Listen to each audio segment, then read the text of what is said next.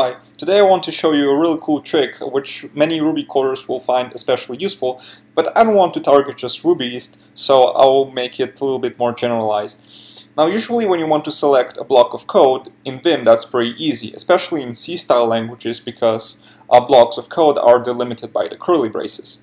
So what I can do is simply type vi curly brace and I will select everything inside of it. Similarly, I can say va curly brace and I will select everything outside of it.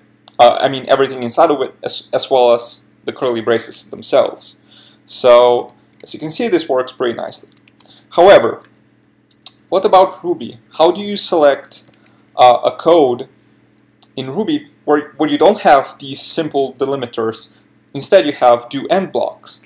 Now fortunately there's a plugin for that, and it's called vim-textobj-rubyblock, which you can see here, and it's dependent on vim-textobj-user. And what it does is something really simple and really easy to remember.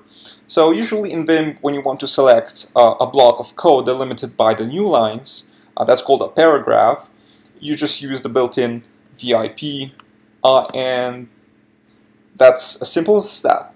However, using this plugin, you can do the similar thing, except that instead of P, you use R. So you do VIR to select the same block of code. And as you can see, I've selected this block, so instead of doing something like this, all I have to do is VIR or VAR, and that will do the trick.